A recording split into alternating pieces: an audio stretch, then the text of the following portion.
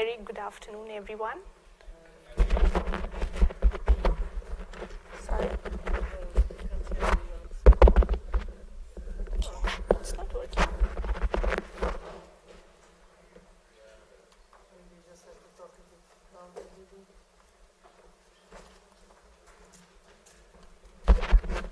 Hello, can you hear me? Is it good?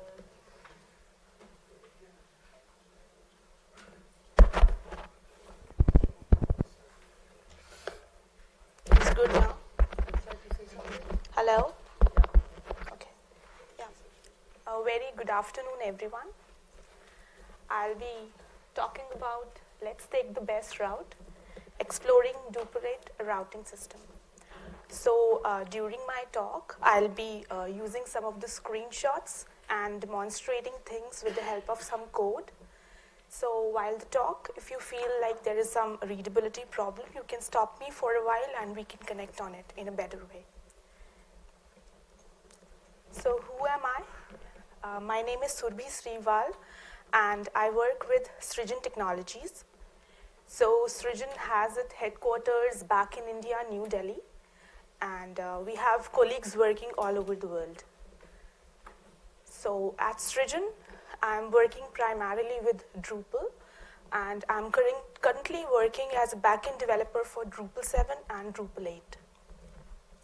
On Twitter, I go by the handle Surbhi Srival, and if you want to locate my profile on drupal.org, you can either hit that link over there, or you can search me in my full name.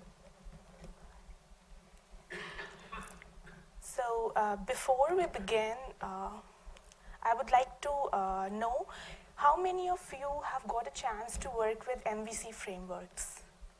Anybody from the crowd? Yeah. And specifically with Symfony? Oh, great. Okay.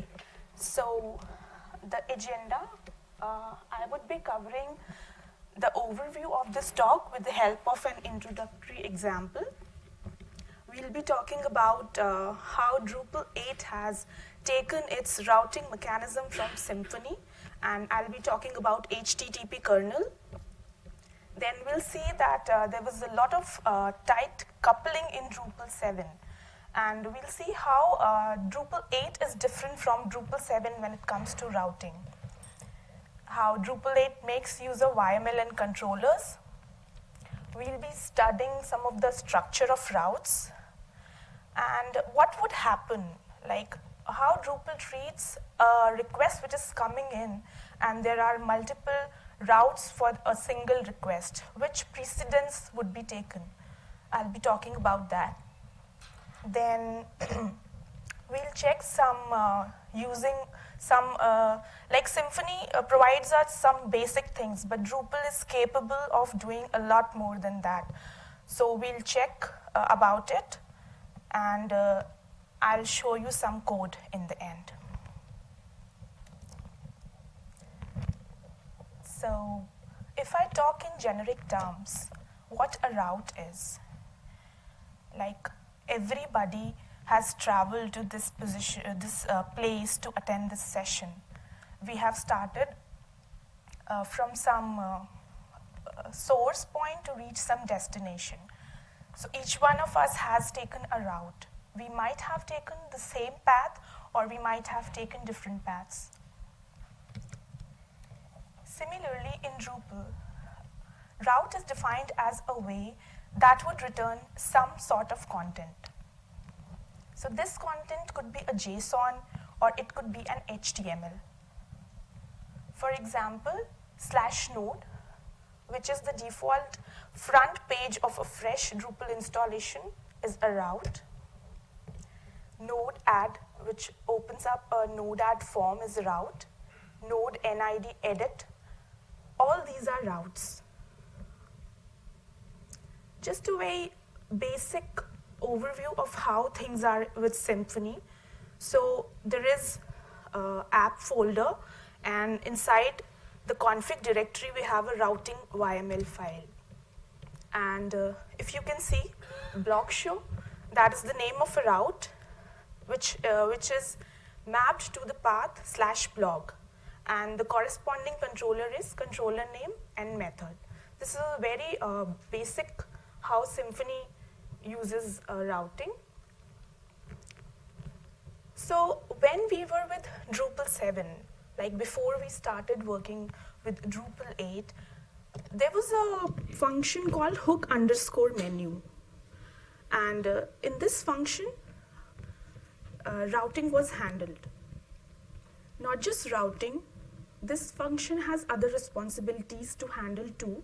That is most of the visible navigation on the site, access control, and all these things. So what happens? There is a table called menu router table, which stores all the paths, and as soon as the request comes in, the corresponding request is fetched from this table. So if any one of you have not got a chance to look inside what this table contains, we can do this right now. So let me log into my database.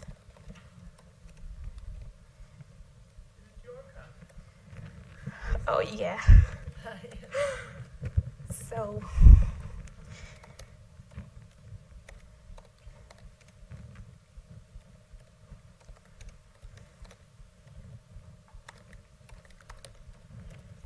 and I'm going to pick a D7 database from here.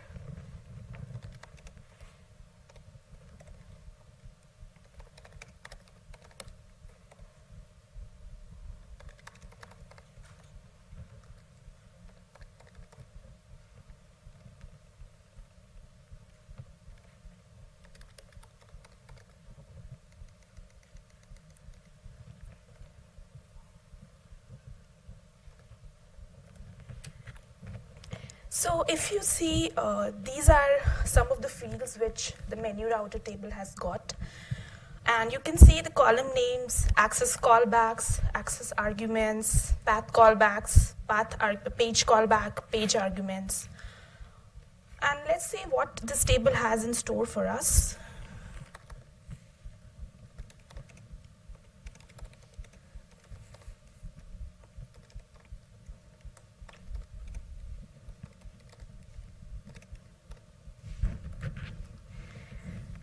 So if you see, these are the paths, admin/appearance, admin/appearance defaults. So whenever a request is coming in, the corresponding path is fetched and the route is returned. So all these things like access callbacks, then the visible navigation, along with routing, there was a lot of a tight coupling in when we were working with Drupal 7. Yeah, so anybody who is coming from an MVC background, it was really difficult for him to understand what is happening behind the scenes. So Drupal 7 has reduced this tight coupling, and it has just said goodbye to hook menu. So what Drupal 7 uses then? The routing mechanism in Drupal 7 has been borrowed from Symfony, and it makes use of HTTP kernel. So where this is located, so if you go to the Drupal folder inside the vendor directory, there is a Symfony directory, and there you can find the HTTP kernel in case you want to dig deeper into it. And how it works, I'm going to explain you here. So in the diagram, you can see there are 4 blocks. A request block, which is generating a response in the form of HTML or JSON. And how request is generating a response, it's taking use of HTTP kernel and routing. So let's focus on the request block first. A request is coming in. This request could be a post request or a get request. It could come in from, let's say, a mobile device or a laptop. And this request is passed to the HTTP kernel. So HTTP kernel would take this request and ask other systems to produce some sort of output. Yeah. So if there is some access check defined, Drupal would check that the accessing user has access to the page which he has requested. If yes, a 200 status code is returned and the user would be presented with HTML or JSON. If not, a 404 status code would be returned and access denied would be presented or page not found. So all these things, how is Drupal 8 actually doing this? So Drupal 8 takes the help of routing.yml file and controller. So what is a YML file? So YML file, we can say that it tells Drupal how to behave when a particular path is encountered. As you can see in the screenshot, drupalcamp.routing.yml. So if we go by the convention, we follow module name, then routing.yml. So if you see there, drupalcamp.content, this is basically a path name which is defined with the combination of module name and path name, and it is mapped to the path /example. So whenever a user is trying to access /example, the permission access content would be checked on this accessing user, and if the access is granted, then example class controller would be called and the content method would be invoked. So here the PSR4 load mechanism is used, where /Drupal module name controller, example controller class name and method is mapped to /Drupal src folder. So what is a controller? A controller is a piece of code which helps to return the output. So we have seen how the tight coupling of Drupal 7 has been reduced in Drupal 8 because Drupal 8 makes use of different files. So if you see, this is the structure of a route, what all things a route can specifically have. So requirement is something which tells that these are the conditions which should be met before a route is generated. And if you see options, so these are all optional parameters. We can define them or we can just escape them. Not just the static, but we do have dynamic routes. For example, /blog slug, this is a dynamic route. It is mainly a sort of a wildcard character that can be passed. And the first argument, the first parameter of this route cannot be dynamic. So for example, if you say /slug/blog, that is not allowed. Then we can also limit the type of the slug that can be passed. For example, if here you can see I have limited the slug entry en or fr. So if a user hits en or fr, then only he would be shown with the requested page.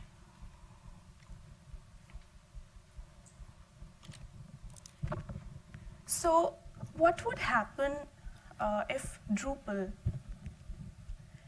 has a request coming in and it has got multiple paths for the same request? So the first path which loads, that wins. For example, you can see here there is a path defined, drupalcamp.blogshow, and it has the rule /blog/slug. So if I define another path with, let's say, a name events show and the same path /blog/event. So if the request is coming in, blog show would be loaded first. To limit this, we can set a permission check on slug. We can define the values of slug. Like here I have defined en or fr. We can also define if the slug can be an integer value or it can be anything, and we can use regex expressions over here. Not just this, Drupal also provides the ability to load the complete entity type object. So for example, user, this is the name of an entity type. So if we are using, we want to use user object, we want to make use of complete user object inside our controller, we can do that. And we just have to type in the user ID over there, and Drupal would handle the loading of this object automatically by using the help of entity load function. So if the user ID does not exist, Drupal would give a 404. As you can see, this is a function show user in controller, and this $user, here the complete user object would be loaded. So about all this of talk, I would like to show some code. Yeah.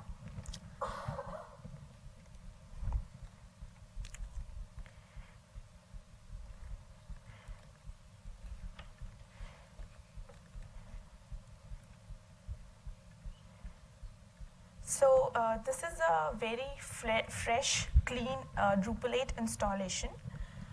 And I'm logged in as an administrator on this site.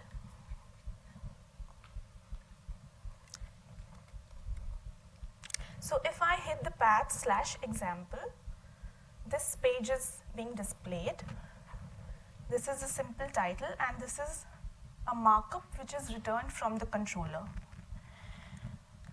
So if you see, I have defined a role administrator with this path. So if I'm an administrator, this path would be presented. Now let's see what happens if a non-admin user tries to access. So as you can see, there is access denied because of this thing coming in. And if I hit, let's say, a non-existent path, then it would be a page not found. So you see there is a difference between this and this. So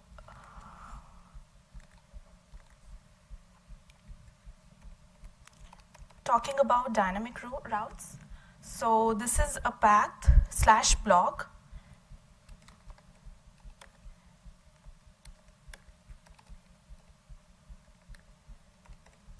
And I have passed in a value over here. So I have defined it to be dynamic. It could be an integer, a string, or a combination of both. This is because I have not defined the value of slug over here right now. So if I hit a string or an integer, it would load this page. Now let's see what happens when we try limiting this value. So this is basically a useful command. I'll be talking about it in a bit later. Sorry? Okay.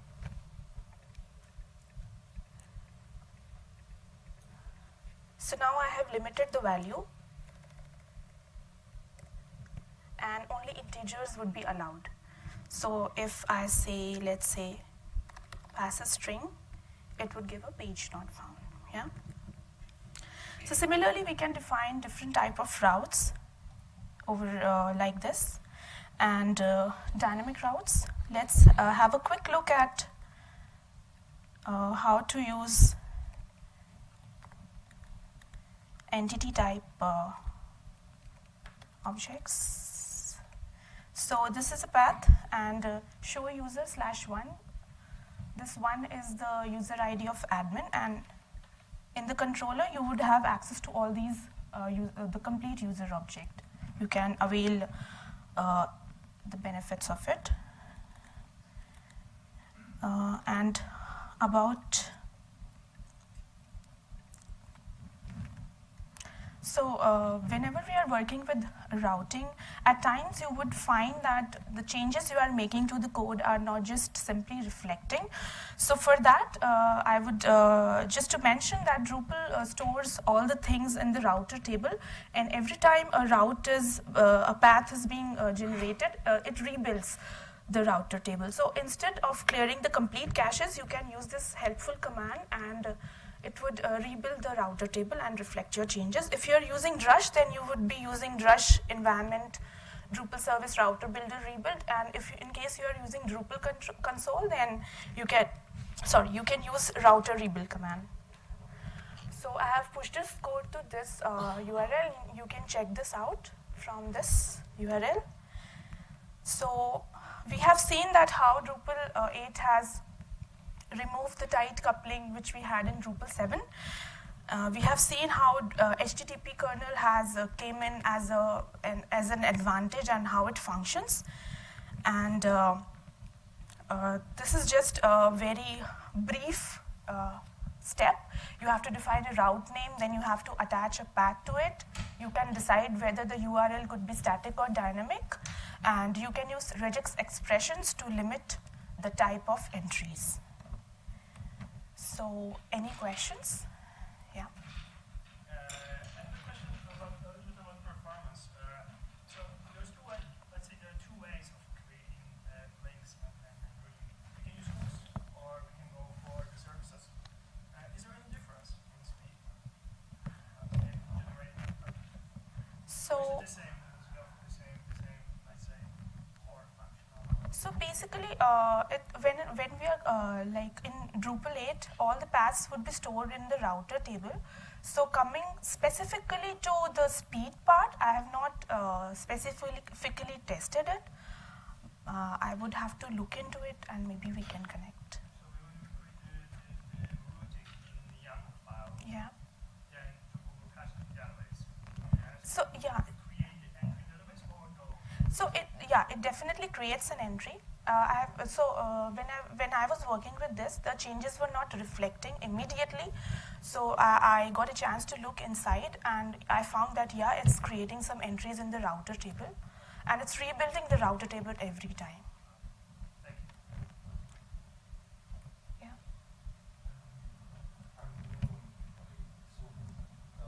Why there's defaults in routing definition? So. Is there something more specific, Yeah, I got your question. So defaults is basically an array. It's the name of an array, and as the name suggests, defaults, anything which has to be passed as a default value that should go inside that array. Yeah.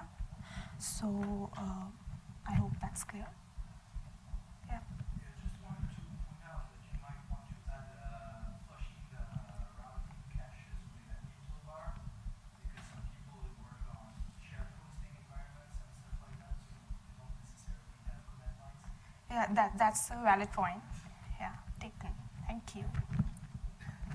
Any more questions here? Yeah, question. If you are working on a multilingual site and you create a static route, you can create an alias so that the path is localized for the other language. But if you have a placeholder in your route, you can't create an alias. How do you handle localization then? Okay, localization. Yeah, so I have not worked with multilinguals.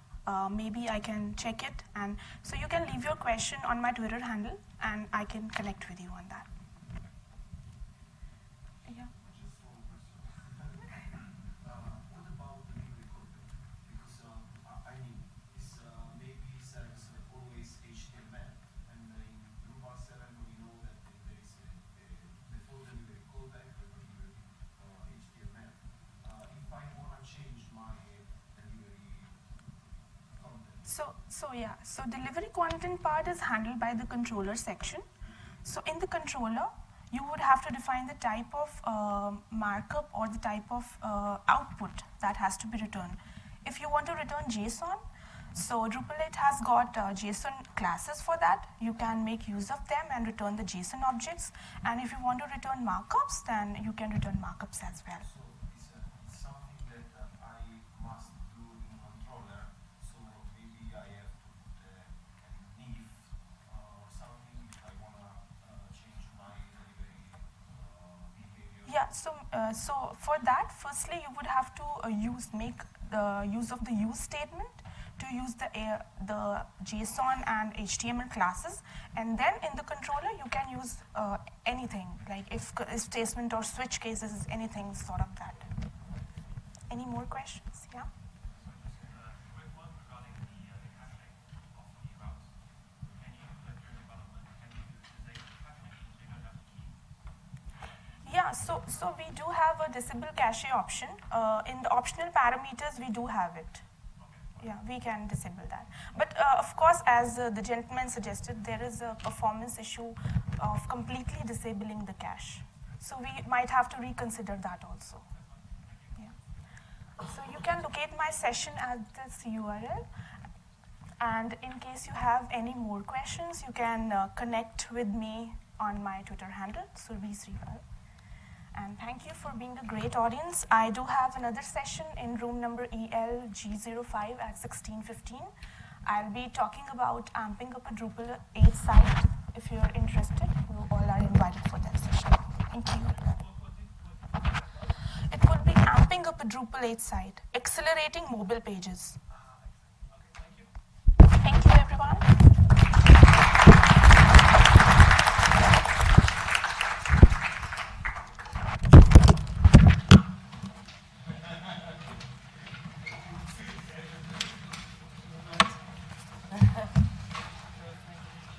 Excuse us. Another question about the Youngify overall.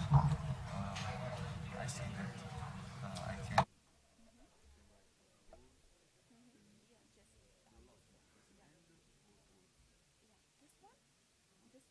So this is an OR logic. Actually, I was running short of time, so you can also pass a dynamic, like this is an argument, and if you want to define, default value, then you can define the default value. Let's say this one. So this is if you were asking about the default, right? So in this, I have defined the default value support request. So in case the user hits issue type and he has not passed any default value, this would be transferred to him. And if I wanna, okay, I understand. So if I wanna define a specific one, I can extend this and just write. Exactly. You are not so happy about that. You are like, and what about permissions? Because we see that Yeah. So permissions. Yeah. So that's this one. So yeah. So it could. if I wanna define more Multiple, than one, yeah, sure. I can. So you can do this either by using the plus sign or you can use a comma. So plus is for, I guess, is for all, and comma is for some. Okay, You may cross out. It could be like visible. views, context of Yeah. features. So it could be vice versa. You can confirm it. It could be anywhere in one place. So I think there is another already session. follow you on GitHub. Not right now. Okay. Because Okay. it's lunchtime.